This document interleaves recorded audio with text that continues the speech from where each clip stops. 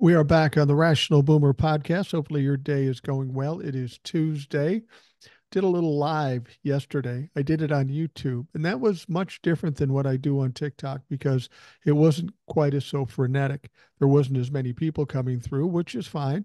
And we had a lot of questions and a lot of fun with it. I'm going to try to figure out how to um, do YouTube lives with a guest so we can talk like we're going to do here today. I have with me today Eric from Iowa. And welcome, Eric. And I wanted to bring something up about Iowa and see if you think it makes a difference. But Well, thanks for having me, and I'm interested. I've got a feeling I know what you're going to talk about. Well, let's see what it is. well, I heard everybody talking about how I think it was back in 2020, Donald Trump won Iowa by 14 points or 16 points or something like that. Yeah, it was bad. And then now Kamala is only trailing Donald Trump by 4 points, at least a 10-point loss by Donald Trump. That's not a win, but it says some things. Well, it's even worse than that, actually, for Donald Trump. Back in June or July, the Des Moines Register did a poll before Joe Biden stepped out of the race. Right. Donald Trump was winning by 18 points. Oh, wow. So it's a 14-point swing in the favor of Kamala Harris. And that's just from the people who answered the poll.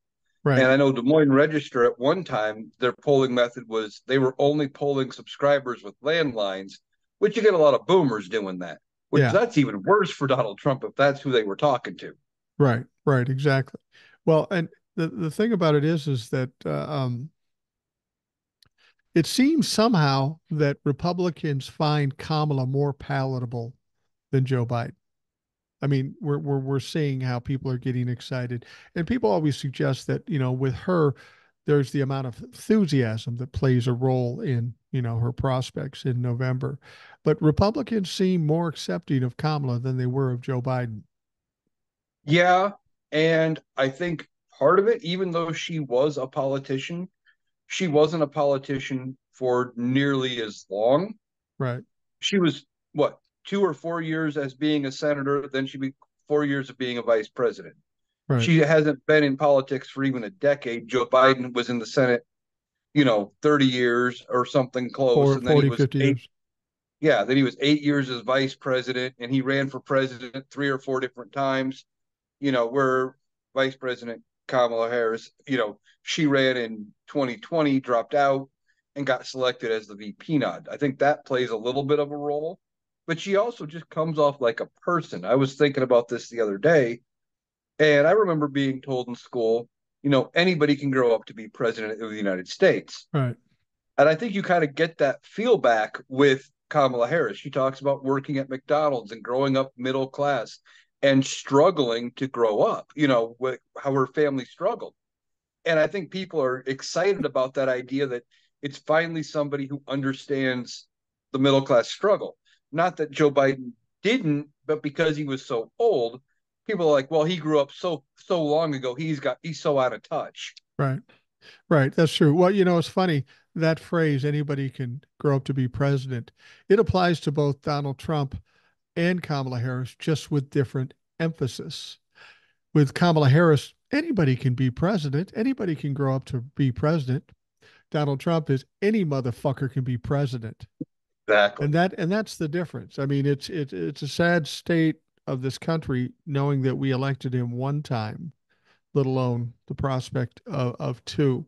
Um, it's the one thing I always hear people say, and I think it's a bullshit cop out comment. They say, well, Kamala, we don't know much about her. People just want to know more about her. We didn't know shit about Donald Trump, clearly, because we found out a lot of shit since that time. So they say we don't know enough about Kamala, but don't we know enough yet about Donald Trump? I think we got it all pretty much laid out, and it's all bad.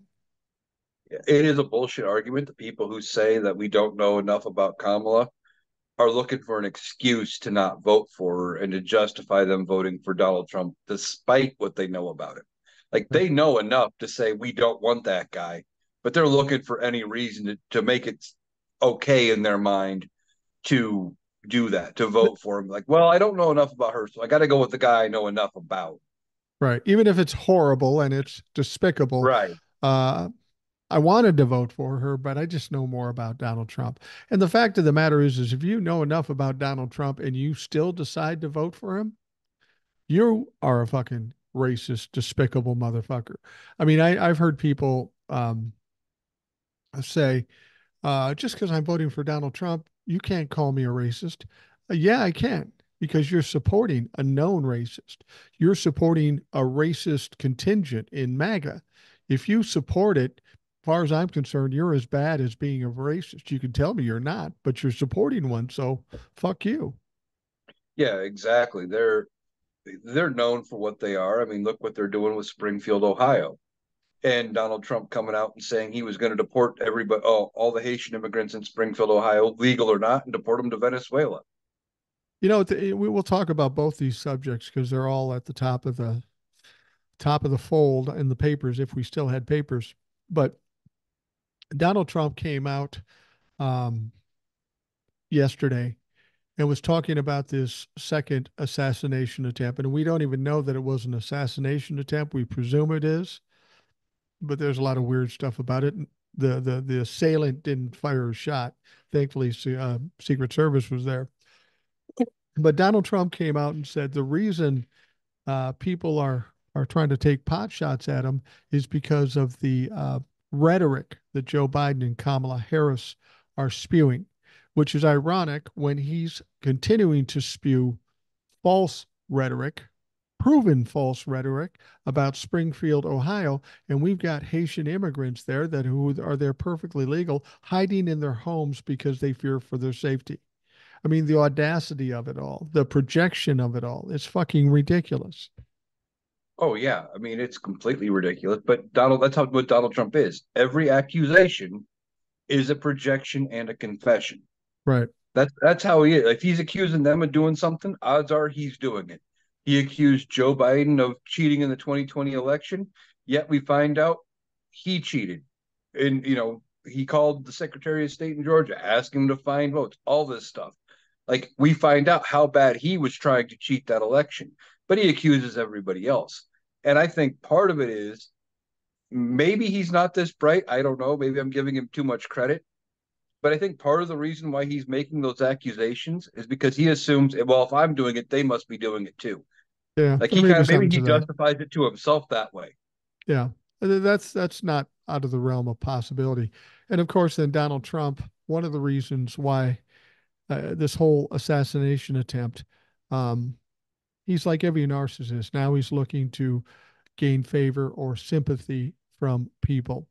And the thing about it is, he may be getting that from the base, but just like the first time around, anybody else that wouldn't normally vote for Donald Trump, it doesn't cause them to switch their attitudes. They all say the same thing.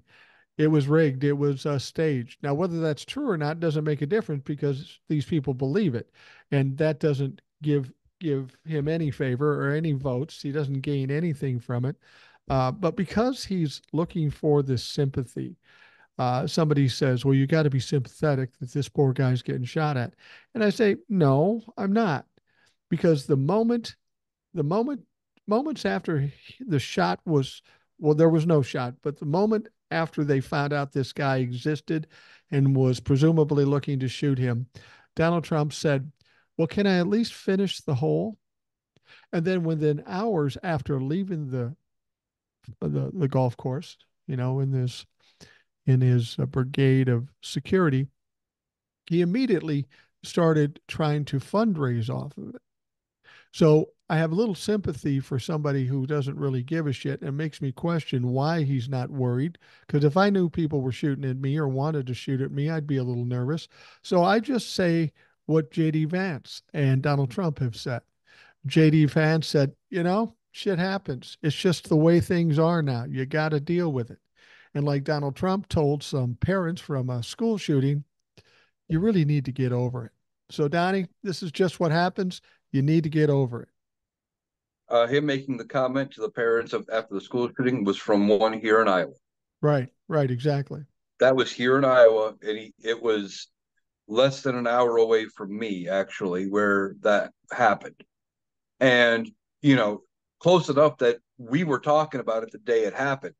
And Donald Trump comes out and says, "Yeah, you just got to get over it.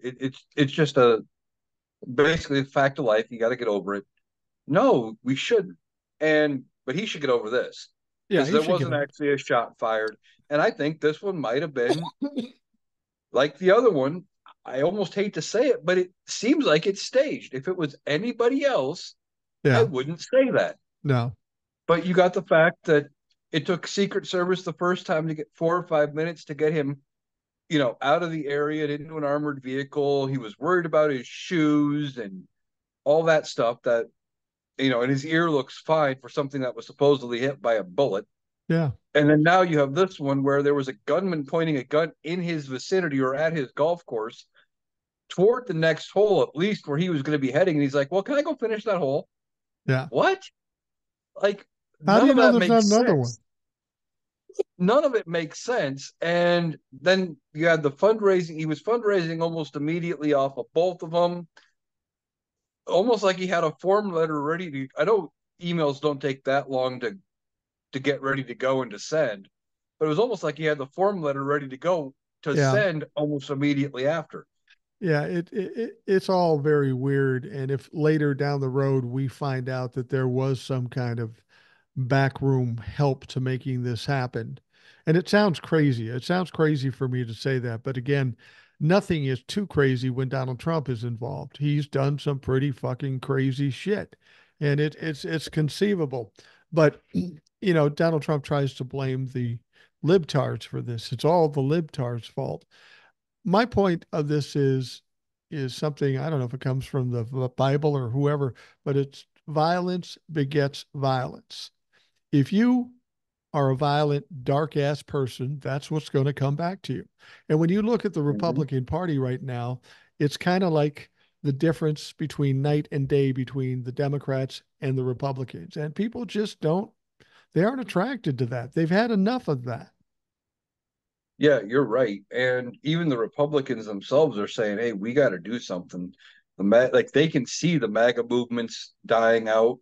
Even the some of the hard MAGA members, they're trying to, for the most part, tone down their stuff. You got Marjorie Taylor Greene trying to call out Laura Loomer, this year, but Yeah, 2 years ago she would have been side by side with Laura Loomer saying the exact same stuff. right. Now I heard something, I saw it on TikTok, and I wouldn't believe anything on TikTok necessarily unless I knew the person who was saying it. And the person saying it was Chasing Oz. And I do tend to trust her because she's pretty solid in the things she talks about. I haven't checked into it any further.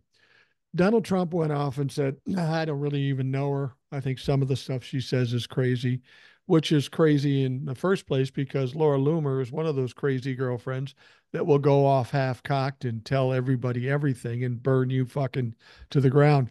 But she said that while all this shooting stuff is going on, apparently Laura Loomer has been banned from being near Donald Trump and being on the airplane.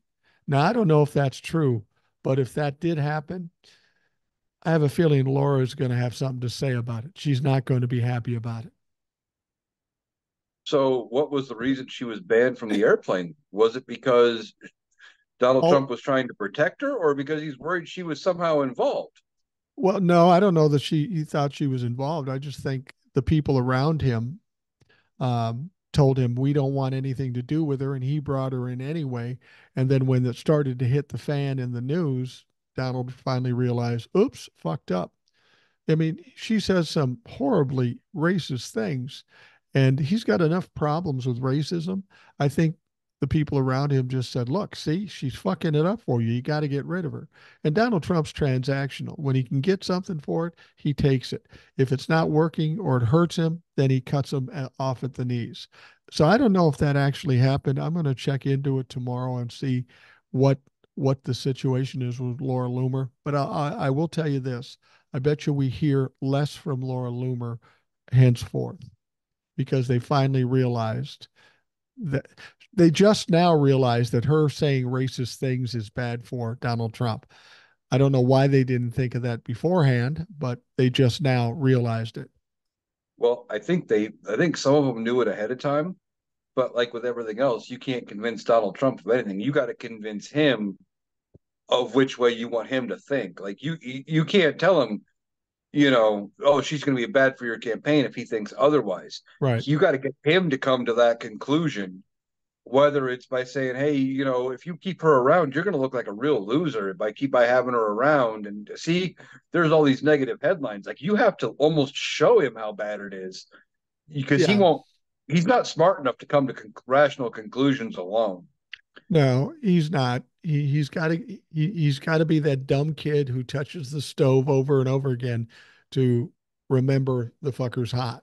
And he's not very bright. And he was starting to feel the pressure coming back from uh, the press regarding her and Laura Loomer.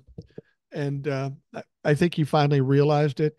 I think what happened was the people around him were starting to have to tell him things he didn't want to hear, even though they were true. Things aren't going well for you, Donald, and here's why. He didn't want to hear that. So he, against the best wishes of the people around him, he brings in Laura Loomer because Laura Loomer will tell him whatever the fuck he wants to hear. He doesn't care if it's the truth, as long as it's what he wants to hear. And that's what she was providing. He also liked the fact that she was kind of a pit bull. She'd go after anybody and say fucking anything. And that's Donald Trump's stock and trade. Remember, he had that lawyer way back when, Roy Cohn. That's how he was. He was a despicable human being who just attacked people. And he thinks his people should be attacking other people, but he's got some relatively normal people around him that are just not willing to do it. So he needed his Roy Cohn. He's as much as said that before. Where's my Roy Cohn? Well, Roy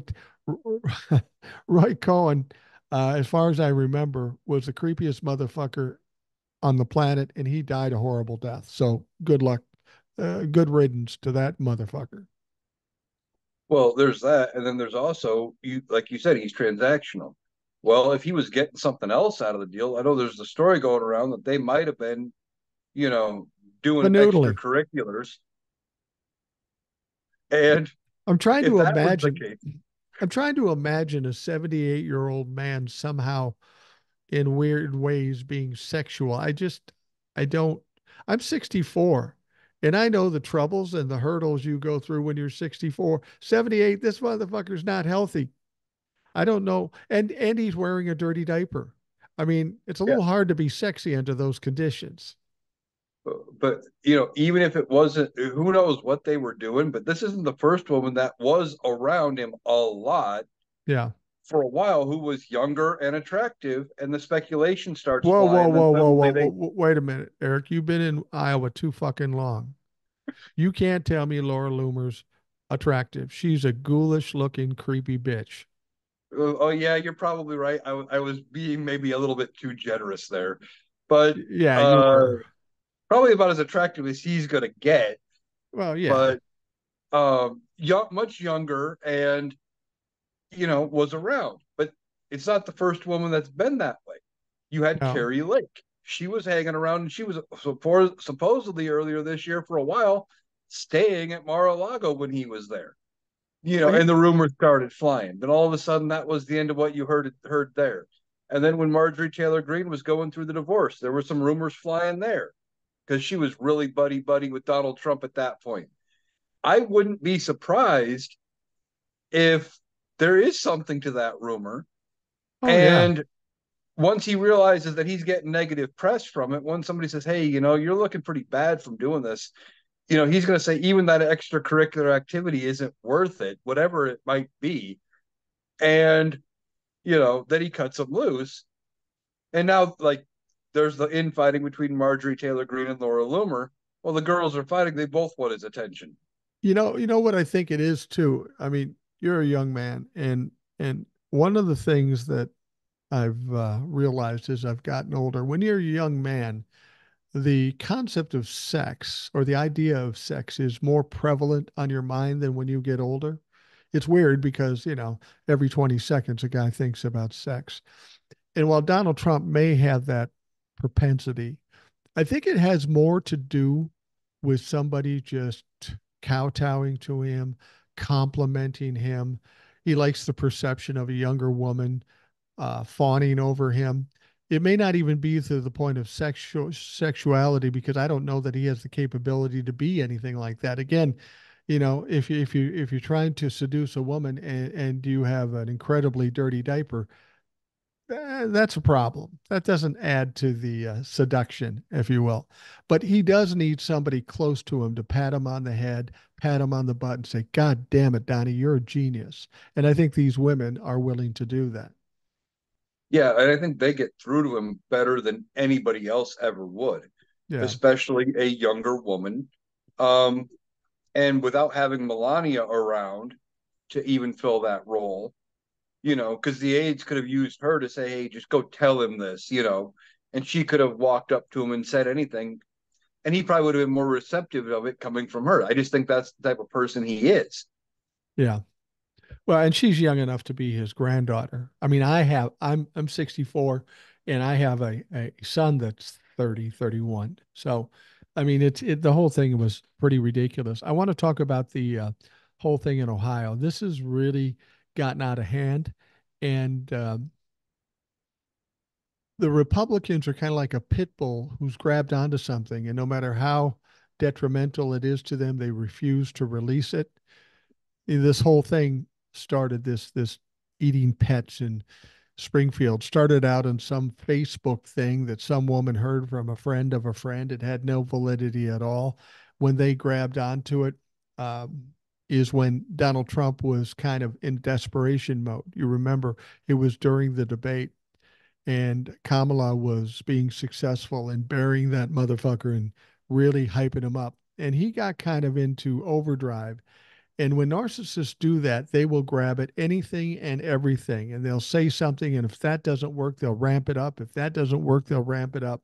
And he got to the point in that debate where he had nothing left. He was out of bullets. So he just pulled that out of thin air and said, "Oh, they're eating the pets, they're eating the cats, they're eating the dogs." And that set off a firestorm. Of course, it incited all the dumb Trumplafucks to go to Springfield, Ohio, and cause all kinds of problems. But now that it's been proven that it's not true, the mayor has said it, the governor has said it, everybody said it. There's no validity to it. He and JD Vance and everybody around him keep doubling down. I mean, how shameful is that? You can be proven wrong and you still keep doubling down. Oh yeah, but this whole they're eating pets thing, this has been a Republican talking point for decades Really? about immigrants. I've heard it for decades. Maybe not Wow. Haitian immigrants, but you used to hear the running joke that when you went to eat at a Chinese restaurant, you were eating cat. That's true. You're right. I remember 10 years ago seeing something on Facebook of a supposed image of a Chinese restaurant with, the backside of a Chinese restaurant where they had a bunch of empty cat carriers, like 2 dozen sitting there. Yeah. Oh, see, Yeah. they just got a fresh supply. It's been a running thing, never to this level. Right. But that's also why these Republicans were able to latch on to it so hard, these conservative Trumplafucks, because they've been hearing about it for decades that these immigrants of varying nationalities do that. And it's also a way of just making anybody who comes in from anywhere else seem like the other, like, oh, they're so different from us. They can't possibly be here and be up to any good. Well, and it illustrates perfectly how Donald Trump's standard fare is to incite people to violence. We Mm-hmm. know he and Rudy Giuliani did it with the election workers in Georgia. We know Donald Trump did it on January 6th, 2021, with the insurrection and the attack on the Capitol by his Trumplafucks. And now in this situation, I mean, I talked to Old Soul, and Old Soul is a very sensitive person. And when she hears this injustice, like what's going on in Ohio, she gets very upset. I think a lot of people get very upset about it. But these are Haitian immigrants who are there on work visas. They're needed in this town because they had a lack of workers. So they're filling a role and they're helping the town to do better. They have done absolutely nothing wrong. Absolutely nothing wrong. They aren't illegals. And this guy says this, and now every dumb Trumplefuck in America is calling in uh, bomb bomb threats and threatening people's lives, and they got factions of the Klan roaming the streets, and these poor people have to lock themselves down in their houses just so they can feel safe. That's not how fucking America is. No, it's not supposed to be. But then you also have JD Vance going out on CNN yesterday morning Yes. and admitting he made up the story. He goes, "Well, I created it. I created this story to get you guys talking about our immigration problem." And when Dana Bash pushed him, like, you just said you created it." And then he paused, and it was a long pause, like, "Oh shit, I did." Like it looked like you could kind of see the gears turning. They were turning slow, but they were turning. And he's And like, it, "Well, the story came from my constituents, and when I say created it, I created the media buzz around the story." And he tried to spin it, but the damage was done. He admitted they fabricated this whole story. yeah, he was made to look like a fool. When she finally pressed him on it, he sat there, like you say, he paused and he goes, "What?" Trying to buy some time, and it just wasn't going to work. That's the thing that amazes me is you've got somebody like JD Vance, educated in the Ivy League. You got Elon Musk, who's supposed to be one of the smarter people in the world. And these two couldn't be fucking dumber. They keep doing things, they keep stepping on their own dicks. I think part of it is that these two both, whether they're smart or not, they're both socially awkward. And they do things that they think is going to play well or that they think they can get away with, and it just doesn't happen. Telling Taylor Swift, "Well, I'll come and give you a baby." Yeah, no, that's not going to work. Saying the things he says about Kamala, and of course JD Vance with him just riding this wave of this lie. You would think if they were that smart, they'd say, this is going to cost me in the end. I better not do it. But instead, they just do it harder. Well, the problem is they're equating like book intelligence, and they may be very, you know, book smart, but they are not socially smart. They are not street smart. They have no social awareness. Those two things are not interchangeable. No, And it doesn't matter how actually smart you are as far as like book smart. If you don't have social awareness and you're not you don't have street smarts and concepts of what to do in like polite society, it doesn't matter. Like you're going to come off weird and creepy like JD Vance does. You're going to say the stupid things and think you're doing something. And you're not, all you're doing is pissing people off because it doesn't work. right. And this may be the strongest thing that Kamala Harris and Tim Walz have. They are 180 degrees opposite of these guys because they are very socially adept. They aren't weird. People relate to them, especially Tim Walz in many cases. Um, they may not have the pedigree that these guys have or the money that these guys have, but they have the most important thing you need when you're in sales or politics or corporate America, the ability to interact with people, the ability to get people to trust you and like you. Neither one of these motherfuckers, Donald Trump, Elon Musk, or JD Vance, has that capability. They People are repulsed by them, and that's not the case with Kamala and Tim. Oh, exactly. Like, hearing about Donald Trump wanting to put Elon Musk in his cabinet, that's just ridiculous. And that's going to piss people off. Look at what Elon Musk did with Twitter. Took a good company that was making a lot of money, worth a lot of money, and ran it down the shitter. Donald Trump has ran how many businesses into the shitter, and bankrupted everything he's touched. Right. You know, doing these things, people just don't relate to them on any level. And you have Kamala Harris and Tim Walz who come out, they speak very genuine. They speak, even though, yes, Donald Trump speaks at a lower grade level, Kamala Harris and Tim Walz speak in a very plain way, Yeah. like an everyday person. They use better words and they get their point across much better, but they're also speaking still like an everyday person without sounding dumb. Well, the big thing they have going over Donald Trump and JD Vance, when you hear Donald Trump and JD Vance, oh, this country's shit. Everything about the things they say are negative or dark.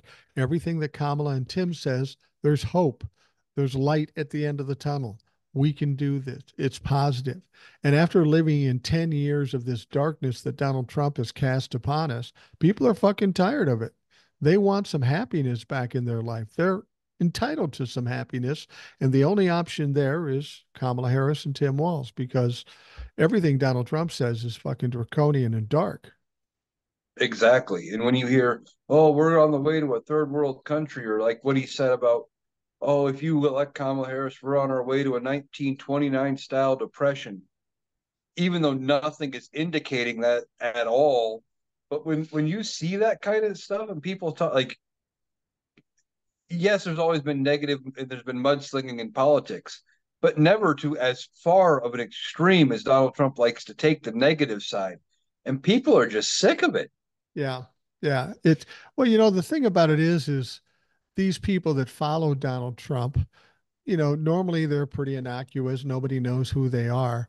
But because they follow this fucking clown, they end up exposing themselves. Like, for example, in Portage County in Ohio, the sheriff, Bruce Zakowski, told his followers to write down the addresses of people who put Harris wall signs in their front lawns so that he could drop off undocumented immigrants at their residence.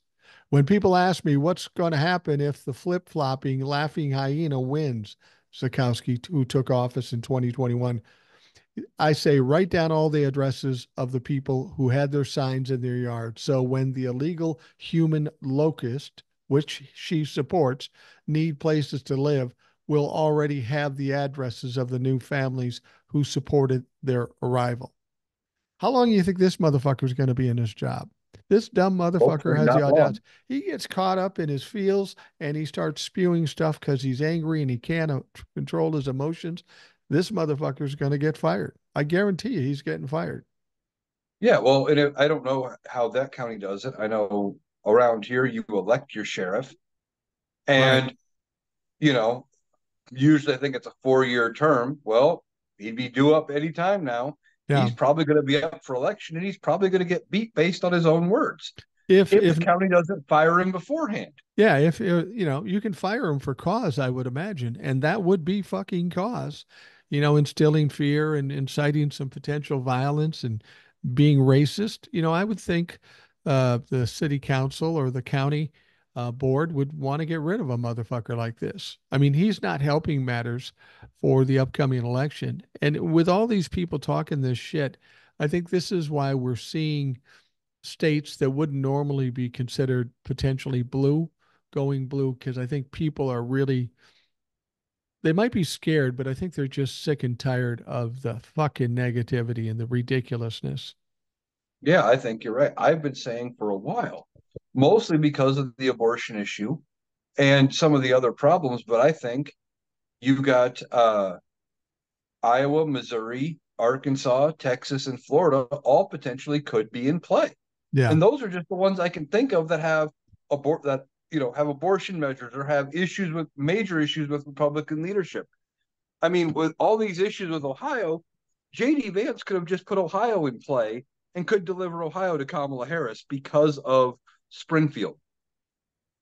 You know, I'm not going to say that for sure it's going to happen, but unlike previous elections, when you talk about Missouri, Iowa, um, Florida, Texas, and even Ohio, like you say, it's at least in the conversation. It's never been in the conversation before that they could possibly go blue, but because of how badly Donald Trump has been done, and the MAGA around him, they've pushed these states to the point where they go, is it crazy, or is it the party I don't particularly like? Do we save democracy or do we destroy democracy? And I don't think even the most rabid conservative is going to back Donald Trump if he believes or she believes that it's going to destroy democracy. Because if that happens, you can be conservative all day, every day, what you want. You're never going to get what you want because you allowed that motherfucker to be the president. Exactly. Like you and I have both been saying, Uh, we need to, look at it like, how can you vote for somebody like Kamala Harris and, or not vote for Kamala Harris because she supports abortion, I should say, but then vote in your state that has an abortion amendment and say, I'm voting to support abortion access amendment. That doesn't make sense. Like, you No, can't, I don't know how people are going to split their vote. I think you're going to see big turnout in a lot of these states where either there's been an abortion ballot measure or a recent change.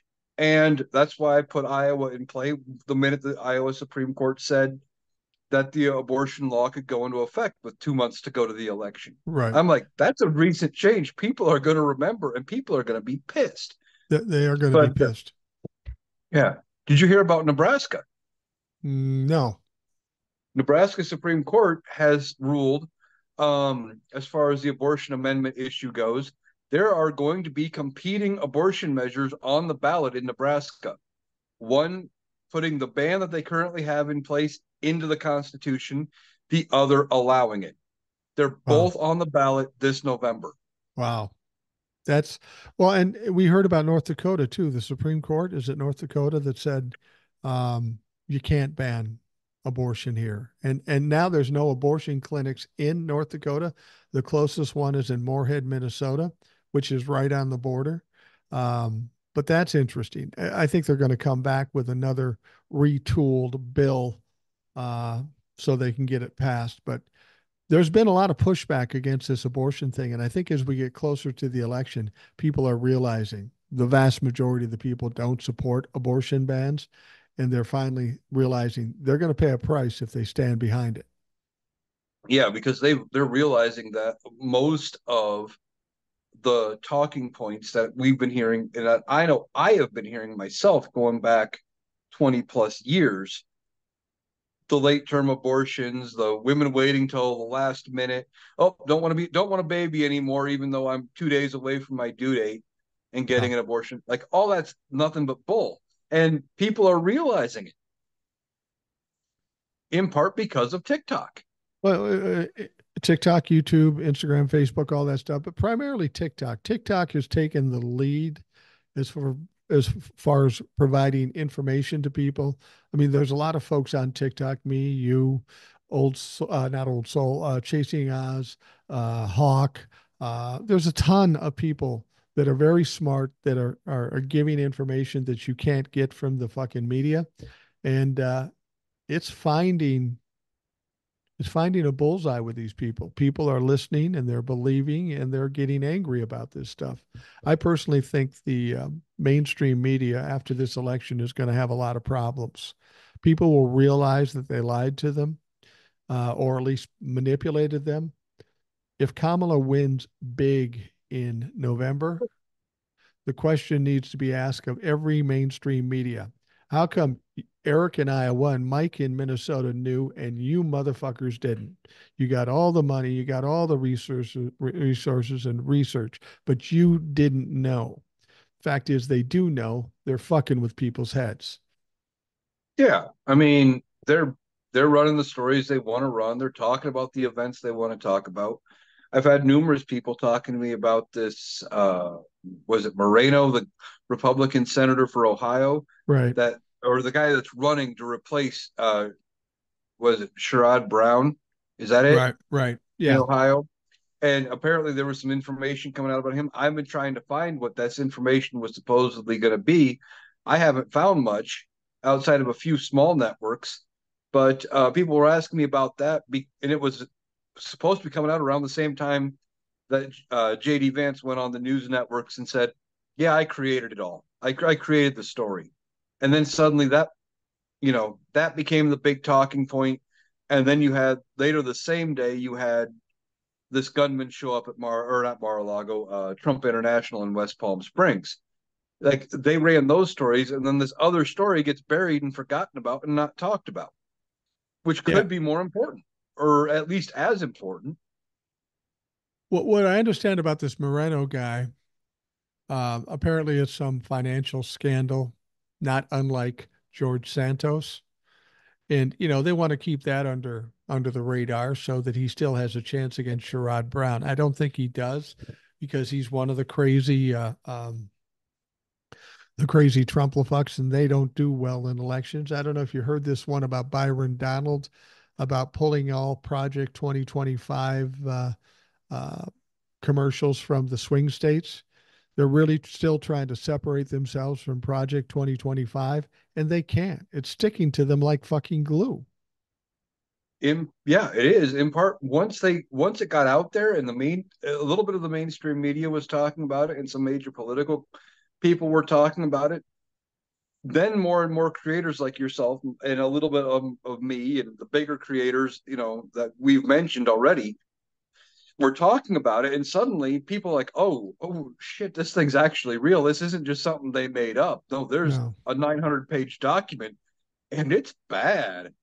And it's sticking because people are talking about it.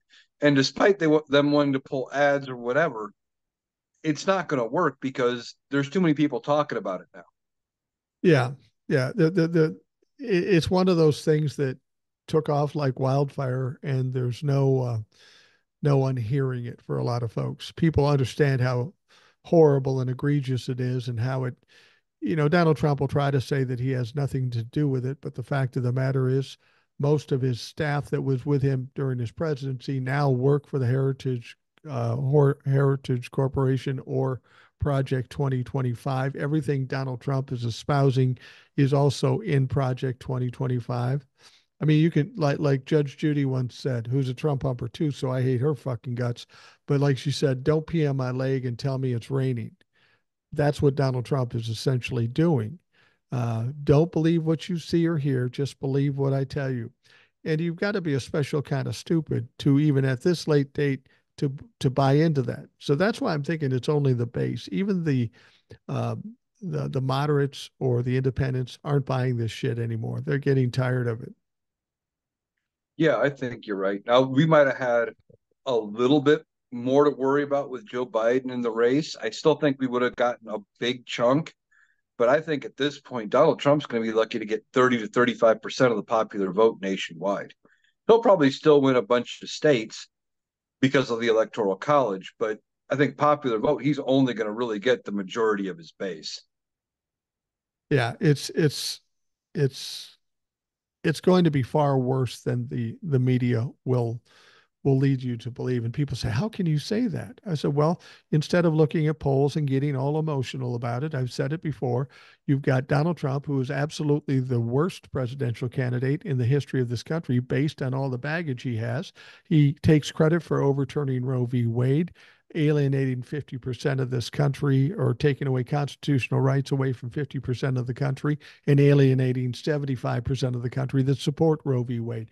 Then you got all the criminal activity and all the crazy shit. You can't possibly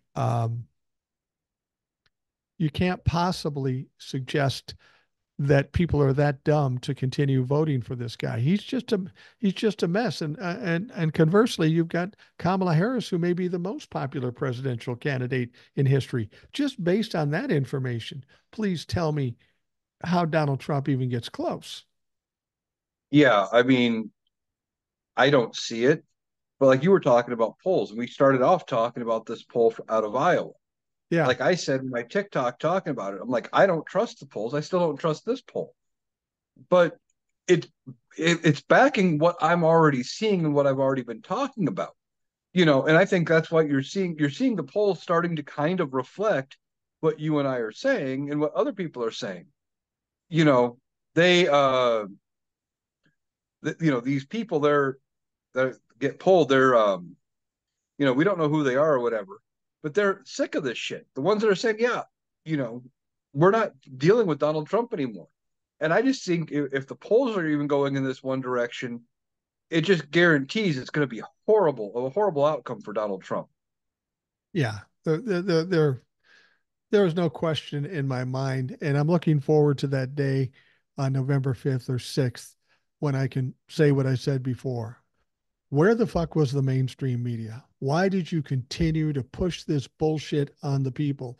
And they'll say, well, we just didn't want people to get lazy and not go out and vote. We were push and people have said that to me. Don't be so positive because people just won't go out and vote. I have a lot more respect for the people who listen to this show We know what we need to do. No one's going to sit on their laurels. If they take the time to listen to this show, they're fucking serious about this shit. They're nervous about this shit. They're going to do their job. Just because I tell you it's going to be okay doesn't mean you're going to go, well, I don't have to vote now. I refuse to believe that of the people who listen to this show or even to me on TikTok. Well, exactly. And as far as like people like you and me being positive or whatever, that's different. The media, them saying, well, we didn't want people to get too positive and not turn out to vote. That's not the media's job. No. It's their job is to report things that are true Yeah. and tell us what's going on in the world. And I know you're never, no matter what, even if you went back to Walter Cronkite, as who was probably one of the best journalists or reporters Most there was trusted. still at least there was at least some spin in what he said. Maybe not a lot, but everybody's gonna have at least a little bit. I'm smart enough to know that. Yeah, that's But true. but it's not their job to tell us, oh, it's gonna be so it's close, and keep this narrative going just so we're scared to turn up and vote. No, they need to tell us the facts so we know how bad this guy is, Absolutely. etc. Absolutely. So you can make that informed choice. Absolutely. Well, let's take a quick break, and we'll be right back. We are back on the Rational Boomer podcast. Eric from Iowa is with us. You know, Eric, I was watching MSNBC and they had a Republican strategist on there. And of course, he was expounding on the great possibilities for Donald Trump. And somebody brought up the debate.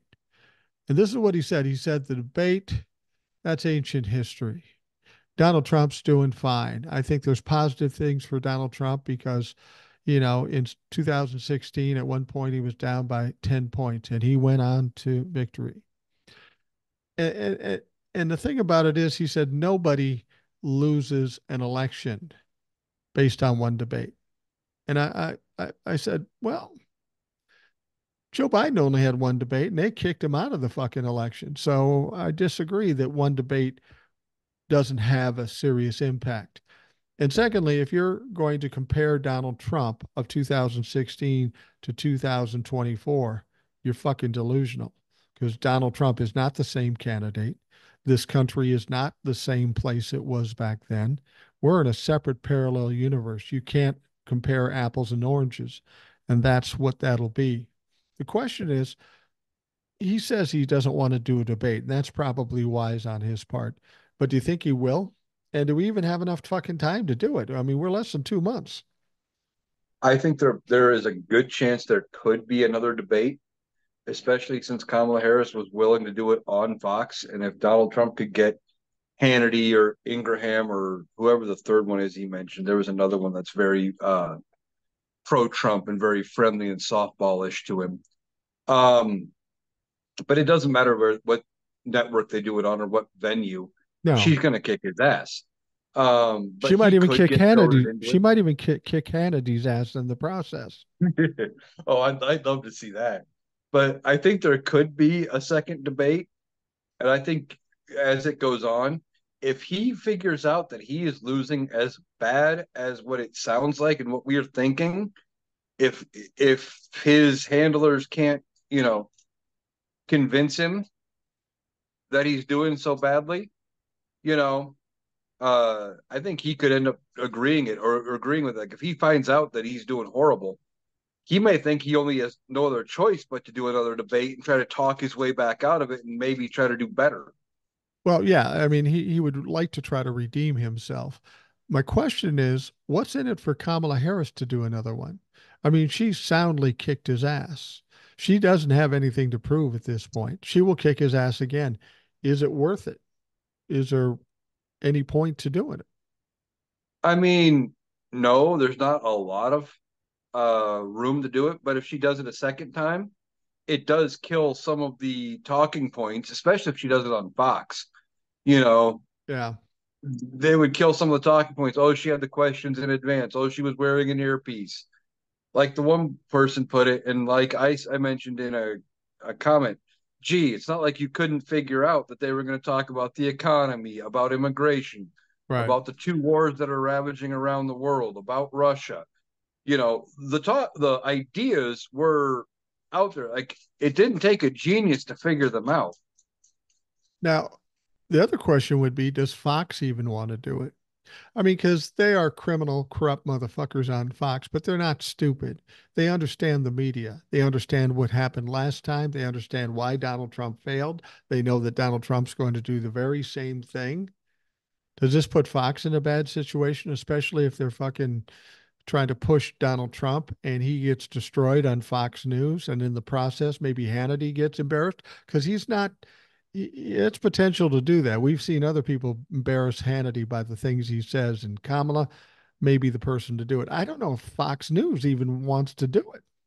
I haven't heard how Fox would stand on it, but I think they could do it, especially if they're gullible enough to buy into the idea from Donald Trump potentially that, well, fill the audience with my supporters and it'll look much better because they'll cheer for everything I say and it'll make me look really really good. Oh, you'll come out looking great in this because we'll throw her off her game or some bullshit. You know, if they buy into any sort of spin like that, it's not what's going to happen, but they No. could believe it would happen, and then they're going to get embarrassed. I mean, especially if they think that it might lose them access to Donald Trump at some point between Yeah. now and the election. They might bite and do it. Well, and the other aspect of this for Fox is they know what happened on ABC. 67 million people watched that event, and they're all about money. And that's going to bring in a big crowd. I think they did limited advertising on it, but that would be very valuable advertising. It's that Super Bowl level shit. So they may do it just based on the money, but it may be ill advised because they may come out of this looking very badly. Yeah, you're right. And beyond that, like like you said, limited advertising. They only took two commercial breaks during the entirety of the debate. So those two commercial breaks were probably very, very valuable, very expensive. But with 67 million people watching, that's a lot of eyeballs. And if even a few of them are new viewers that would maybe migrate to your network after, that's something they would consider too. They could get looped into this just out of pure pride and greed. Yeah, they could. Well, after the debate, we looked at this and said, oh, Kamala kicked his ass. What could be worse than this? And then, of course, shortly thereafter, we have this whole Springfield, Ohio thing. I know they think they're looking good, but they look horrible in this situation. This whole scam of them doubling and tripling down is hurting them very badly. That's the one thing about Donald Trump, whether there's a debate or not. Each week, there's bound to be something new that makes him look bad and makes more people hate or be fearful of him. Oh, definitely. He just keeps talking. And as a lot of commenters I'm seeing on various videos, not just mine, but let him talk. Yeah. You've been saying it for a long time. Let the motherfucker talk because he's gonna say it. He's gonna say some of the worst shit, and it's gonna blow up. I mean, I don't know how many videos I have seen with his audio of they're eating the dogs, they're eating the cats, they're eating the pets, as reactions of people either playing that audio and their pet reacting to it and looking all startled and surprised, or them acting like they're cooking their pets or something. Yeah. It has blown up all over TikTok, and it's not a good look for him. He looks No, like a crazy person. no, yeah, yeah. It's just it's unbelievable how badly this goes for him. Any other candidate, people would say, "Oh, that motherfucker's done." What's that? Who was that candidate that was excited at some event and he screamed and it sounded weird and his career was pretty much over after that? I can't remember the guy's name. Oh He's God, I know who you're thinking of. He had a weird yeah or yeah, something. yeah. He had a little high pitch Um, to it, and I can't remember his name. I should. People will I write want to me and say tell that me. was that in That might have been oh 08. 08 or was that in 16? No, I One of think the it was two. I think it was oh 08, but it doesn't matter. The point is that little thing pretty much sunk that guy's presidential campaign and career. And look at all the shit that's happened to Donald Trump. Now, part of the reason why it hasn't sunk his career is because we have a party, the Republican Party, who's pretty much decimated at this point. They won't admit it, but they don't exist anymore. The Republican Party, Conservative Party, and I think a lot of people in the Republican Party are sensing this now. Yeah, we followed him all this long, but he's going to get beat, and we aren't going to have a party left. So they've got to step away from him in these circumstances, just to save their own lives or save their own futures. And I think it's probably too late, to be honest with you, but they apparently don't grasp that. Yeah, I mean, it is pretty bad. I think almost all the politicians right now, there may be some that end up being safe, but I think in order for the Republican Party to come back around, we've talked about it a lot. I think they're going to have to rebrand. They're going to, at the minimum, have to dump the craziest of them. They're already working toward getting some of the batshit crazy ones out. Look at Marjorie Taylor Greene. There's Republicans against Greene in Georgia Right. trying to get her out. Um, when Lauren Boebert won her primary in her new district, I commented she only won with it was either 46 or 54% of the vote of the Republican vote. The field was just too spread. Well, if Yeah. that many people don't like her, if they don't vote for her in the election, she loses, and Right. the Democrat gets in. And that could happen. It's the Republicans are going to start weeding out the worst of them and try to bring in better candidates, but they may have to, as we've talked about before, just drop the Republican name altogether and come out with a new party. But if they do, it's going to be about 10 years before they get up and running. And even if they take over all of the infrastructure of the old Republican Party, because people just aren't going to trust them. No, it's going to take a while. And the thing about it is when you're talking about politics, we're talking about presidential elections, Senate races, House races. The most important thing any party, especially the Republican Party, needs is unity. And there is no unity in it. These people that voted for Nikki Haley in the primaries instead of Donald Trump, they're not going to say, well, Donald Trump's a candidate now. They weren't voting for Nikki Haley. They were voting against Donald Trump. And when he is the nominee and he's running for the presidency, they are either going to vote Democrat or they're not going to vote. And either way, that's beneficial to the Democrats. Oh, exactly. I mean, you said there's no unity. Look at what they were going to try to do this week. Well, last week, I guess it was, with the budget, because they got to pass a funding bill by the end of the month. They Right. wanted to tack that, the immigration thing with presenting your ID, your citizenship proof in order to be able to vote. And Mike Johnson came back out and said, "Yeah, we're not voting on that this week. We need time to build a consensus because we don't have enough votes, basically, to pass it out of the House." Well, they can only lose 4 or 5 votes. Their lead in the House is so small, they can't do anything, and since they're not unified, they can't they can't do it. Yeah, it's just, hold on a second here. I got a problem with my camera. I got that dumb looking picture in here and wow, fix that. There we go. There we go. Who took that? I took that picture. It's fucking dumb. It's dumb. Anyway, there's something coming up, and I wanted to talk to you about this. I've talked about it before on the podcast. We're always looking at the next big thing that's going to happen to Donald Trump. And we know that in 9 days, a little over a week, September 26th, this is going to be a big day in court for Donald Trump. We know that he appealed the lawsuit from Letitia James to the tune of $450 million.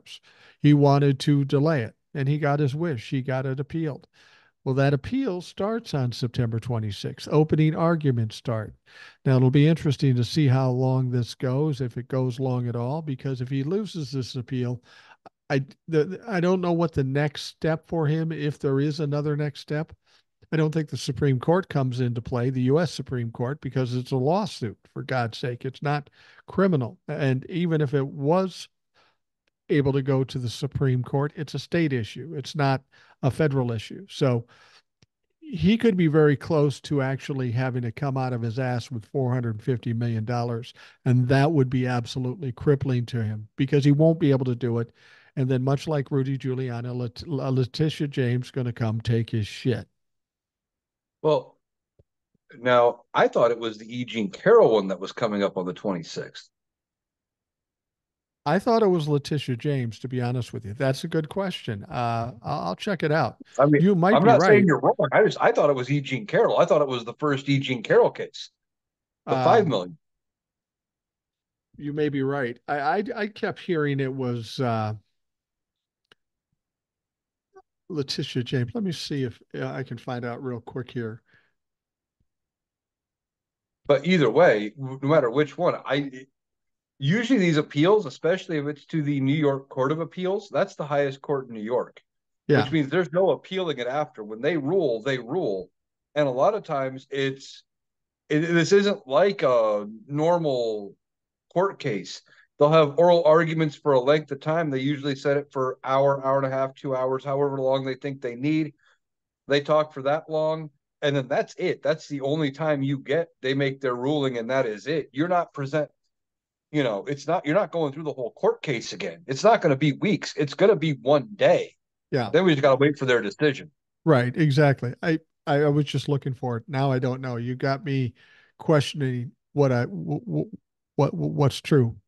I guarantee you, somebody listening to this podcast is going to go research crazy, and they'll say, "Mike, it was this." Please do that because I thought it was regarding Letitia James' case, but I could be wrong. But the other thing is even a bigger issue, I think. That is, and this one I know for sure, that on September 26th, Jack Smith is going to file a brief regarding his superseding indictments, the one that he felt was a workaround to this whole um, immunity thing. He got the immunity thing, then he refiled or filed a superseding indictment. But in that particular case, in this briefing, there's going to be more evidence against Donald Trump, seemingly more serious evidence to affect the immunity decision. And Donald Trump has been fighting like hell to not get this evidence revealed, but it's going to be revealed on 26th of September. And I don't know if you could classify that as an October surprise, but it's going to be a late September surprise because they definitely don't want that shit out there. Oh yeah, and then isn't that also where she's going to make a ruling based on some of this evidence, or is she? It's just her looking at it, No, I think you're and right. then I her think ruling comes later. Well, I no, I think she may be doing it on the same day, and I think it was, another one of Donald Trump's suggestions that they need to throw it out because of the immunity case. She has to make the decision on that. Based on what she said and her demeanor about this whole thing, she's not going to throw out the case, especially since it's a new case now because we got new indictments. Um, I don't know, but that day is not going to be a fun day for Donald Trump. He's not looking forward to it, and I don't know that he can delay it any more than he already has. No, and he's been trying. He's been trying for delays for everything. And the problem is he is getting to the point where he has run out of time for these delays. He Yeah, can't delay. He can't delay. Like he delayed his sentencing in the Manhattan District's 34 felonies till after the election. But then he went to the U.S. Court of Appeals after the federal district court said, no, we're not taking this court. And said, please stay my sentencing till after all my appeals are done because I'm running for president. And they're like, yeah, your sentencing doesn't come up till after the election's over. We're not helping you. right. He's running out of time for delaying it. Once the election's over, they're not going to be as willing to grant him many more delays because there's no more big events coming. He's Right. not going to win the presidency. There's just no way he's winning this election. Well, and he attempted to And appeal the gag order too, and they just came back and said, "Nah, we're not dropping the gag order. The gag order is in effect until he gets sentenced." And he did this to himself. He doesn't want the gag order, get sentenced then. but they're going to keep the gag order in place until the sentencing. And to be perfectly honest, I've heard other people talk about this. The idea that Alvin Bragg and the judge were so easy to delay it till after the election may be a signal of what's to come. It would have been very difficult to sentence him to prison while he was a candidate for president. But after he's lost that election, no problem at all. He's citizen Donald Trump. He's got nothing to protect him. He's vulnerable now. And that may be a sign that Judge Marchand is willing to sentence him to prison. People will say, well, this particular crime doesn't warrant prison. Well, he's got 34 of them, and all the other shit he pulled, violating the gag order over and over and over again, threatening the judge's daughter, threatening the judge, the Mm-hmm. witnesses, the prosecution. You know, when it comes to sentencing, it's all about what the person's behavior is. Are they sorry for what they did? Do they own up to what they did? Donald Trump's done none of that. He is a prime prospect to be put in fucking jail. Yeah, Donald Trump will never admit to anything he's ever done. No. Um, it's like the one meme I saw about the debate, and it says, "Tell me again how Kamala Harris wearing an earpiece made Donald Trump say stupid shit." Yeah. It's Yeah. but that's the truth. It's the whole thing all the way around. He's got this persecution complex or the everyone's out to get me complex or whatever. Nothing's ever his fault. Everything's always somebody else's fault. And the judge is going to look at that when he gets sentenced. And now you have more indictments in uh DC. The judge is going to weigh that there's new charges out there against him, even though they're just rehashes of the old charges because of the immunity thing. The judge is going to look at that. He's going to look at how he's been acting. You have the potential criminality involving Arlington. That's potentially a federal crime. Again, judge is going to look at least that potentially and say, you have been continuing to do things that, even if you haven't been charged, are crimes. It's better for society for you to not be out in public. Right. Somebody else told me something too, and I don't know if this is true. If you've been convicted of a crime and you're then tried for another crime, because you've already, so say he gets into the January 6th thing after the election. Somebody has told me that if you have been convicted of a crime and you go on trial for a new set of crimes, which he will do three more times, that they can't let you out on bail. I don't know that that's true, but it makes some sense. If he's already convicted of crimes, you can't say, "Well, we'll let you go out because maybe you're innocent," because he's already been convicted of fucking crimes. So it may be conceivable that after the election, when he's got no protection and he goes on trial for one of these other three cases, they may have to put him in jail. Yeah, that's entirely possible. I don't know if the way you described it is actually the way that works or not. I'm not sure, I don't. but I do know I heard that, somebody like, say it and I liked it, so I grasped it, but I don't know yeah, that it's true. but I do know, like, a lot of times they will look at your past history, and if you've got a lot of convictions for stuff, they take that into account when they consider whether or not you get bail, whether you have to stay in prison pending trial, whether or not they're going to give you probation for that particular crime, or they're going to give you the 6 months, the year, whatever jail sentence you're going to get. They look at all of that, and they do take that all into consideration. Well, and the thing about it is there is no obligation of any judge to let you out on bail. They don't have to let you out on bail. If Donald Trump is no longer running for president, what's the reason to let him out on bail if he's clearly a habitual criminal? He's a habitual criminal, and based on his own talking, his own words, he's a flight risk. He Yeah. talked about running to Venezuela. I mean, that alone should be enough to revoke his bail after the election. And I think the reason it hasn't happened yet is none of the district attorneys or the attorney generals or anybody that's doing any of these cases want to bring that motion before the election because it would look political. But day after the election, or if they wait all the way until January 6th when it's certified, and they might do that just for appearance's sake. One of them might say, hey, you know what? He was talking about fleeing to Venezuela. We need him remanded. And that's if Judge Merchan doesn't already have him in a jail cell with his sentencing in late November. Well, and correct me if I'm wrong. It doesn't have to be the state cap or the U.S. Capitol.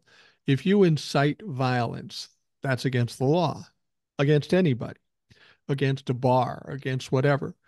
Now, when Jack Smith is presenting his case for the January 6th insurrection, he's got to be able to go back to, well, look what he did in Ohio. These people were completely innocent. He incited violence because violence occurred and oppression occurred because of what he said. So don't tell me you didn't do it in January 6th when you're still fucking doing it. That's entirely possible. I hadn't considered that. But while it might not be enough to prove his guilt for the January 6th, No, it won't, it, but it'll shade the whole thing going but into it. it'll shade it, and it can show a pattern. It can show, especially when he didn't really decry the violence. He hasn't said don't do it. He even doubled down and said, well, I'm going to deport these people, blah blah blah. Right. So he makes it sound like he's in support of all the violence against him. That you can use that to say, hey, these are the effects of his words here, and he didn't do anything there either. So when he said these things, you can kind of maybe use it to frame his intent for what he was doing in 2021. Well, Jack Smith has got a plethora of things he can lay out to show a pattern. He did the very same thing to the election workers in Georgia. Mm-hmm. He incited violence against them. They were terrified. They won a lawsuit against Rudy Giuliani, and don't be surprised if they go after him after the election too for a lawsuit. He did it with the judges. He did it with witnesses.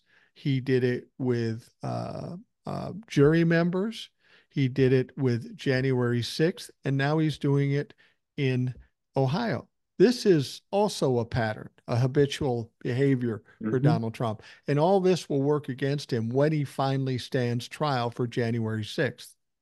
Oh yeah, and Jack Smith is smart enough to know what to do and when.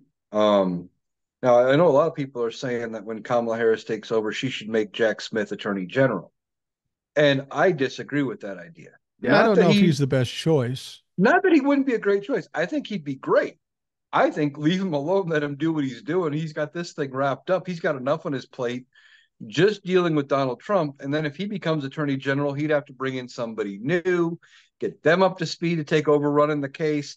Just let him hammer Donald Trump to the wall and be done with it and bring in anybody else. But Merrick Garland's got to go. Well, and they look at Jack Smith as being extraordinarily tough and serious and tough on crime, and that's great. But it is a political position. Um, and and Merrick Garland's taken it too political. He's just weak because it's all political with him. And when he makes it political, he does things to not appear political, but what he's doing and the way he's doing it makes it political. It's just fucking ridiculous. They need to get somebody in there that's tough, but understands the process of politics, like a Amy Klobuchar, like a Jamie Raskin, somebody who knows and is looking to make people accountable, but knows how to play the game. That's one of the big problems Donald Trump had over and above being a fucking idiot. He didn't know how to play the game. He thought he could control the game, and he found otherwise. Joe Biden, Right. on the other hand, can play the game and be tough. You're right. Politics is its own entire entity, and it doesn't work really like almost anything else. And you Right. need somebody who not only understands the law, which is why like Amy Klobuchar, Jamie Raskin, all those people be good choices. Yeah. But you also need somebody who knows politics and Yeah. how to do the political stuff, but isn't afraid to do the political thing, especially when it could come back and you know hurt the administration or whatever. Merrick Garland should have been investigating Donald Trump from the get-go Yeah. of the new administration. From the day he became Attorney General, there should have been a special counsel put in place to look at all of Donald Trump's actions surrounding the 2020 election, surrounding January 6th, surrounding his taking of the documents, all of it. That should have been, the ball should have been going almost immediately because it was obvious, it was in the media. This wasn't something that they had a couple of tip sheets buried in the back of the DOJ that they stumbled across 2 years later and, oh, No. hey, maybe there's something here. Let's look into it. No, this was stuff that was out there, obvious, and we knew about it. And they just were purposely waiting, and we were all waiting for him to do something. Right. And the thing about it is that Merrick Garland spent the first 2 years um, trying to find ways to avoid it, try to just let it go because it was too much of a red herring for him. He was worried about it, making it look political. And, that's the one thing that's going to be a relief after the election on November 5th. Everything that's being done by the judicial system is hanging by a thread waiting for that election. Well, we can't because he's running for the presidency. They've been pussyfooting around everywhere they go. Jack Smith is doing everything he can, but he's got to do it through Merrick Garland, so he's got to pussyfoot around and not be aggressive.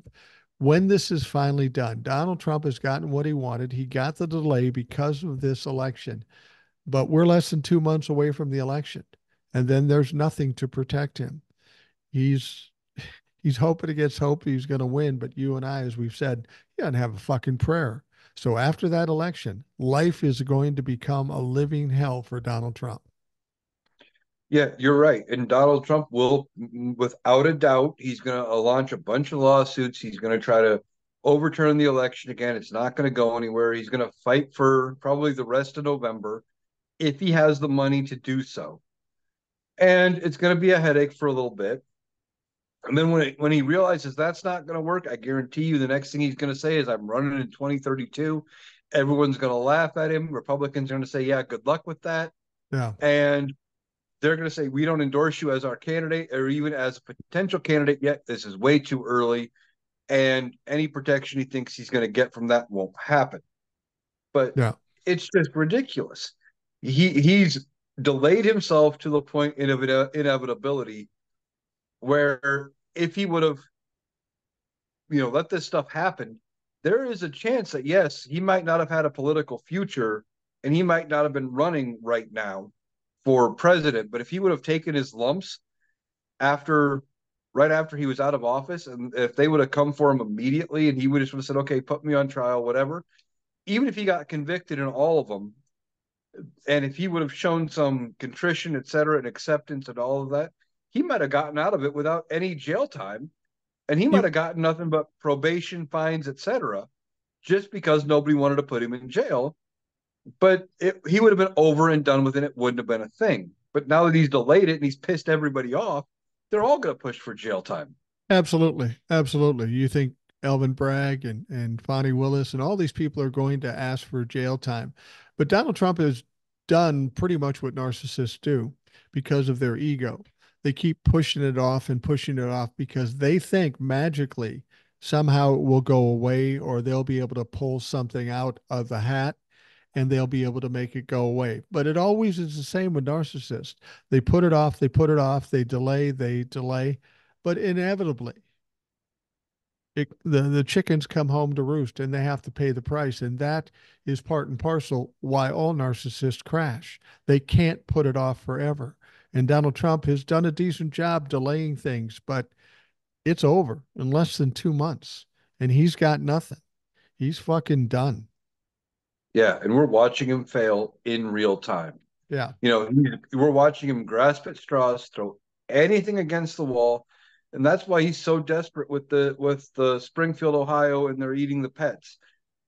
The Donald Trump of 2016 never would have said anything like that No. because he wasn't desperate. Or he would have backed away from it real quickly. But You're right. now he's He desperate. he would He he, can't. he's so desperate that he doubles down because it's to him it's got to be true because he needs something to be true. He can't get anything to stick on Tim Walz and Kamala Harris at all. Not like he did with Joe Biden, not like he did with Hillary Clinton. Hillary Clinton, you always had something to go back on. You could always go back to Benghazi. Even if you needed nothing else, you had Benghazi and what about her emails? You had two things he could always bring up that were always scandals that people would remember and get irritated by. He doesn't have that with these two. And this is why I say Donald Trump of 2016 is not even close to Donald Trump of 2024. He was younger, he was a little more cognitive. Plus, we didn't know enough about him. In the ensuing 8 to 10 years, we found out a lot about Donald Trump, and he's not a likable motherfucker. Even Republicans are going, yeah, I can't stomach that. I can't get on board with that. I hate it when people say, well, in 2016 he won. Well, in 2020 he got his ass kicked. And it's just gotten worse for him every year after 2016. I don't know how people can try to pull that out and say, well, he's got a chance. No, he's a horrible candidate. He's probably the worst presidential candidate in history. He's got so much fucking baggage. There's no other explanation other than he's going to get his ass kicked. Yeah, I think you're right. He's gonna get beat. It's not even gonna be close. It's gonna affect the down ballot. And then when it does, the Republicans are gonna have to start backing away from him, but it's too little too late, as we've talked about before. They're gonna have to do something drastic to reform their party and salvage it out of this. In the meantime, you're gonna have, as long as Democrats do what they need to do and they get to work and they fix the Supreme Court, they fix the economy issues that we have right now, the price gouging, the livable wage, healthcare, and we do some of this in housing, the things that Kamala Harris says she wants to get done. If they get a bunch of that done, it's going to be great. And the Republicans are going to be struggling to get anything done for a while. And they're going to have to use that time to retool and reconfigure what their message is, because they're going to need something new to run on. Well, that's what I've said about the Democrats. Assuming they win this the way I think they'll win it and they get control in the House and the Senate, this is a very big opportunity for them to put their nose to the grindstone and get all the things they say they want to get them done. Because no Republican, if they get all the things done they can get done, there is no Republican Party in any formation that can beat the Democrats. They took over, and they did everything they said they can do. People are happier and better off because of it. The Republicans don't have a chance. We could be looking at 10 years before the Republican Party is even a factor, which isn't a great thing because we need two parties, but they fucking did it to themselves. Yeah, you're right. We do need two parties. We need a countering voice a little bit, but they need to come up and be more moderate in their countering voice. Like the option right now in some cases, like they were digging back all the way to pre-Civil War to find some reason why Kamala Harris couldn't be president. I mean, when you're digging back over 150 years of history to look at anything and say, "Oh, we need to go back to that," people are like, "Oh, Jesus, that's a bridge too far." But if they're looking back and saying, if they go back to being like fiscally conservative and, oh, we need to watch our spending and find ways of balancing the budget and watch, oh, we're just spending too much money. We need to find a way to make this more affordable because our debt's out of hand or whatever. That might have a chance of getting people on board, depending on where they want to make the cuts. But Right. they're not going to be able to say, well, we need to cut what they like to call entitlements, Social Security, Medicaid, food No. stamp. People aren't buying that anymore. They're not buying the idea that a few people getting food stamp money is affecting the national budget on any grand scheme of things. Well, and the thing about it is the idea that cutting Medicare and Social Security is a good talking point. Do they realize how many boomers there are out there that are still alive? There's probably 50, 60 million of them. The idea of taking their, in many cases, the only income they have away, nobody's going to buy into that. And I think people are realizing because they've said it flat out. Yeah, we got to cut back on Social Security. No, we don't. The Social Security has nothing to do with the fucking budget. Yeah, you're right. And I talked about it. I think it was the last time or the time before that I was on the podcast.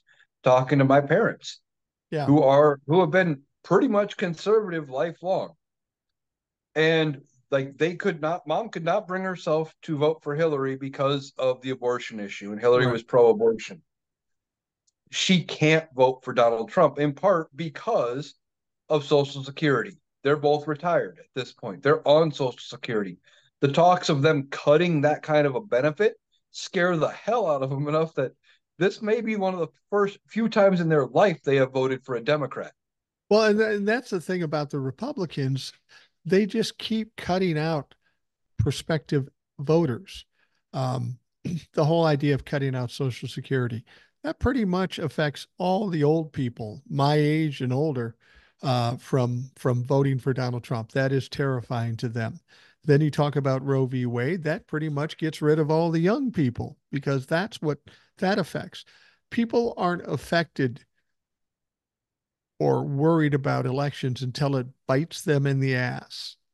Now he's bit the seniors in the ass. He's bit the young people in the ass. He's bitten people of color in the ass. He's bitten uh, people of Muslim countries or Muslim religion in the ass. He seems to have alienated everybody except dumb fuck white guys. Pretty much. And did you see, speaking of old people, did you see the rally they just had over the weekend Oh yeah, uh, in the villages? in the I, villages. I Yeah, I only saw a couple clips of it, but it looked like even a bigger turnout than the golf cart rally they had right after Kamala Harris announced. it was It looked so huge. it was so big they had to take it to another venue. That sounds crazy to me because we've got the idea of cutting Social Security must have hit home there because this was a very Republican, very red, very Donald Trump era, and even if there was an uprising of some Democrats coming in the villages, they'd probably still be quiet because of all the rabid fucking Republicans. But apparently, a whole different case is taking over in the villages. Hopefully they've been able to shore up the STDs, and then you know, the idea of 80-year-old people getting STDs. I'm 64, and that makes me a little queasy. What the fuck? Oh Really? yeah, Oh, there's a but hottie. She's only 78. I'm going to talk to her. yeah, And I'm not shaming old people because I'm old people, but fuck. This stuff you exactly. worried about when you were hanging out in bars, for God's sake. Yeah, and but the idea that the villages might go, that was an area that Donald Trump won by like 20 or 25 points Yeah, in 2020 against Joe Biden, another old white guy. right. And now you have the old white people crowd going for the younger Indian African American woman. What? You never would have thought that.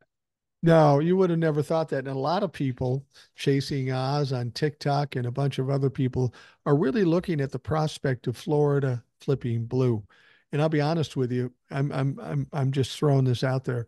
If Florida flips blue, Donald Trump loses without question, regardless of what happens everywhere. It's a big state. It's a lot of electoral votes. It's something Donald Trump counted on to get to 270. If they actually flip Florida, that's serious trouble. If Florida and Pennsylvania go blue, it's going to be a blowout. I could be wrong on the electoral map, as far as what they're still considering swing states, but I think it's like out of the seven they consider swing states, I think they only need like one and Florida to flip. And she's got the presidency. It's Yeah. something like that. It's not very many. Well, don't you agree though that over and above the win, it really needs to be decisive to get some closure with this country to finally be done with the bullshit we've dealt with? Oh, I agree, but I think beyond that, not just closure. I think it needs to be a decisive win, both in not just the presidency but down ballot. But then just to send that message to the Democrats, hey, we got your back this time. Now get some shit done. Yeah. Yeah, absolutely. Absolutely. I mean, Florida has 29 electoral votes. Georgia has 16. Um, it doesn't take much to change the entire complexion of what's going on. I mean, Biden didn't win Florida, and he still won the Electoral College. Um, so, as much as people want to predict what's going to happen based on history, I keep saying this. You can't base things on past history because we're in a historical time we've never seen before. It's comparing apples and oranges. You can't tell me what's going to happen in Florida and Texas based on the last election because we're in a different world. Oh, I firmly agree. I think Texas might be in play. And even if Texas doesn't flip blue on the presidential level, I think there's a good chance that, Colin Allred beats Ted Cruz just because no one likes Ted Cruz. Yeah. Yeah, Yeah. that's distinctly possible. And in Florida, we've got Rick Scott. You can't tell me if they go blue and vote against Donald Trump in Florida that they're going to elect Rick Scott. Rick Scott is in the epitome of a Trump humper. He's being investigated by the FBI. They have his fucking phone. There's no way Rick Scott wins. And if you talk to people about history, they're expecting him to win. And I'm not so sure he will. He's a bad candidate too. Yeah, I agree. The only reason he's a decent candidate, and this is the only thing I'm giving him, is he's the incumbent. Well, yeah, that's the one That, positive he has, but that's he's the a only fucking positive he has. And that does give him usually an amount of insulation. How much, if that's going to be enough to save him, I don't know. But he's also But the one talking about cutting Social Security and Medicare in a state that fucking thrives on it. exactly. Now, how amazing would it be? There are 33 senators up for grabs this election cycle. Only 9 are Republican seats. Right. And we've got at least one, maybe two Democrats that are guaranteed to lose. So out of those remaining 9 that are Republican seats, if we flip two or three, if we flip three, or two, and we save one of the ones like Tester in Montana, and we actually gain a seat for the Democrats in the Senate in a year they should have lost the Senate, how amazing would that be? That would be truly amazing. And they will say, well, then the Democrats have to win all 33 Senate seats. That's what makes it tougher for the Democrats. What would make us think they're going to lose? They got elected the first time. They are incumbents, as you said. Um, what makes it so certain that any of them are going to lose? I mean, it would be a clean sweep. Maybe that's a surprise to a lot of folks. But again, these fucking times, the abortion issue, I wouldn't be surprised if the Democrats win every one of their 33 seats, except Manchin. Yeah, Manchin will probably get stuck with a Republican. there's a couple more, but I know like Hawley in Missouri, he he's not very well liked in Missouri. Right, And there's going to be an abortion issue on the ballot in Missouri. There's a good chance he goes out. right. You got Marsha Blackburn in Tennessee. She could get beat. Yeah. And I don't remember who the other 5 seats are that they have up for grabs. Well, Rick I don't know Scott. how. Well, I was counting him and Ted Cruz. There's 5 more Republicans who I can't think of that are up for grabs. They may be in roughly safe states. I'm not sure. But still, if we pick up one or two and we keep Tester, we've gained a seat in the Senate, and that's amazing. Yeah. We don't necessarily need to get to 60 to be able to do anything, but if she even goes into the Senate with a 52 margin, and we've gained, you know, a couple that are actually going to do something, so we don't have Manchin, we don't have Sinema, who are going to actually vote and not hold things up with the Democrats, she's going to be able to get things done, and that's the big thing. Right. Well, if Kamala wins, we know the House is probably going to win maybe 30 seats, maybe, which puts them in good stead. And if the Senate, they keep the majority in the Senate, to me, that's a mandate against the Republicans. Like, we don't fucking like you like that anymore. You better make some fucking changes or you're never going to be here. Yeah, you're right. Well, and the thing though about the Democrats, I will give them this. Uh, you have Hakeem Jeffries, who is probably going to be Speaker. Yeah. He learned from one of the best Yeah. in Nancy Pelosi, who has her own issues for some of the things that she said and done, especially involving Joe Biden. But the biggest thing that he learned from her is he won't bring anything to the floor until he has the votes to pass it, no matter the margin. Right. You could give the Democrats the House with one vote, and they would get everything they need passed through to help Kamala Harris. Right. Right. Absolutely. They would be able to get it done, get all the votes they need, and it would pass. And they could do it with one vote. They don't need a 30-seat margin, but they're probably going to have it. Whereas Republicans have a 5-seat margin and can't pass a damn thing. Right, exactly. Well, we're going to wind things down here, but I just want to ask one thing, the one thing that's on everybody's mind, and that is this budget issue that they've got to come together with on at the end of the month. And everybody's talking about a shutdown and such. And like I've said, the last three times they've done this, I don't believe they're going to shut it down. You have a different perspective on that? No, I agree with you. I've been saying the same thing. They're going to come to a deal on the last day. I said what they were going to do, and they may still do it this week, is they're going to try to bring this SAVE Act up with the ID thing and the citizenship proof to have to vote or whatever um, as a vote. Now it'll probably, even if it passes the House, they only want to get it out there so they can try to have a talking point against the Democrats. And then when it comes down to brass tacks, they're going to pass what they have to pass, kick the can down the road. Yeah, yeah, But no, this whole save thing, like I've been saying in my TikToks, it affects not only uh immigrants and people who weren't citizens who already aren't voting, um, but it affects everyday people. Like, you know, if they pass this at the end of the month, we'd have a month to get all of our information together and go down and make sure we can register to vote and make sure, you have your birth certificate and you have the names lining up and you have the updated records and you have, like, if you're married and you've changed your name, you would need the birth certificate, you would need the marriage license, the name change form, all of it. Like, you would need everything.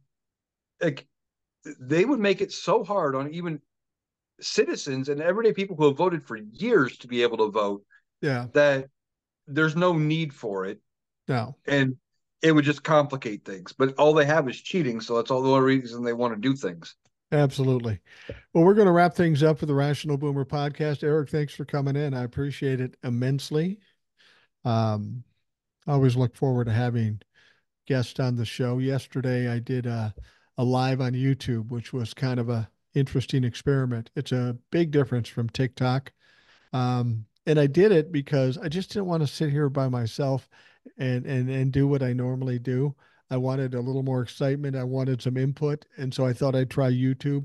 It's a much slower pace than TikTok, but I still got some interesting input. And then when I have somebody actually live sitting here with me, it makes it so much easier. And I think it's a better show for the people listening to. It gives some different perspectives and so I appreciate you coming in today. Well, thanks for having me. I always love being on the show. I didn't get a chance to catch your live while it was going on, but I did enjoy watching it after the fact. Well, yeah, that's the thing. For those folks, because I'm a lazy bastard, I did the live, I recorded the live, and that became the Rational Boomer podcast. So I killed two birds with one stone because I'm lazy. But I think it worked out all right, and I think it's worth listening to if you haven't already. Um, well, we'll be keeping in touch. You'll be back at some point in the not too distant future, I'm sure.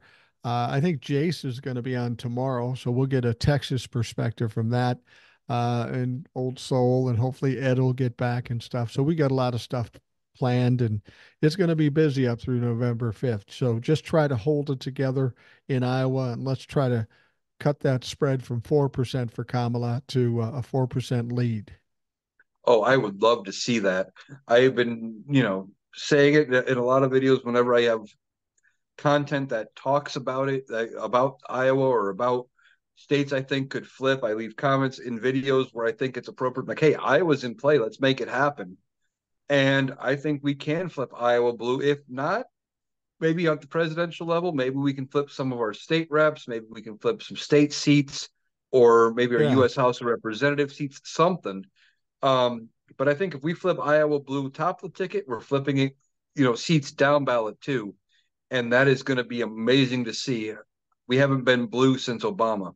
Yeah, absolutely. Well, that wasn't that far long ago, and maybe we can do it again. Let's hope. For those of you listening, I want to thank you for taking the time to listen. I hope you have a great day, and we'll talk to you again tomorrow.